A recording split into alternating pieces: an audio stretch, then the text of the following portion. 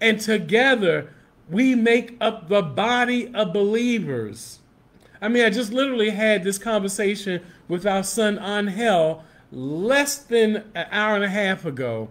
And I was just saying to him, why do you think it is that in the book of Acts, did they say, oh, well, you go ahead and have church, and that means that you're going to sit there and wait for people to come to your door? Did they not say that we were going to have to go out into Jerusalem, Judea, Samaria, the uttermost parts of the earth?